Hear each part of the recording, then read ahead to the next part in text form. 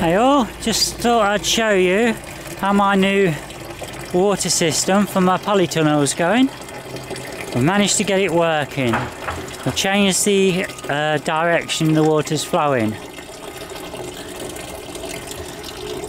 It's a bit of an optical illusion, so although what your eye tells you one way, you've got to try the other way if it's not successful. Now as you can see here, that's proof of the pudding. Got a nice flow of water coming out.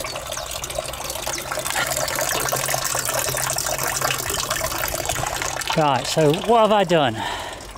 Right, on these polytunnels from Grow Your Own, they've introduced a new side to them.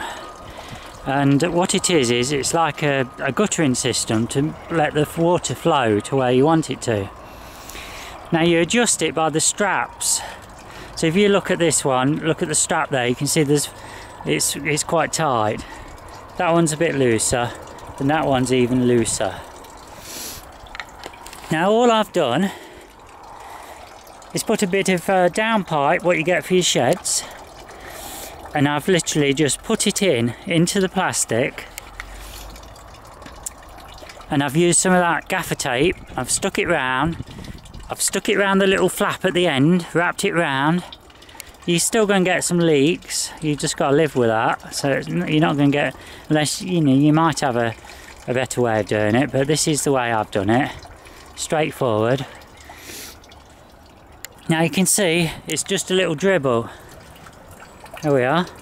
So right, there you are, it's stopped. So what we're going to do, I've got some water down here, just to show you. This is all live. So the idea of the water is going to come down there, down here. See, so it's just a trickle at the minute, and there you are. Now we've got a flow. So as long as the rain comes down the side of this polytunnel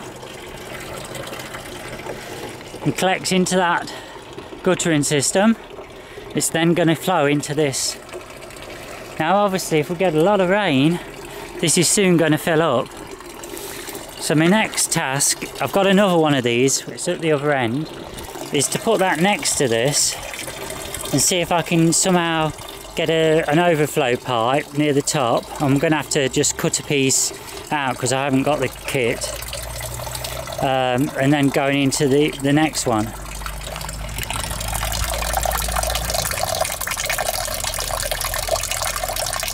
Look at that. Only problem is it makes you want to have a weed, isn't it? You can just imagine me working in the tunnel in the rain and I hear this trickle coming along.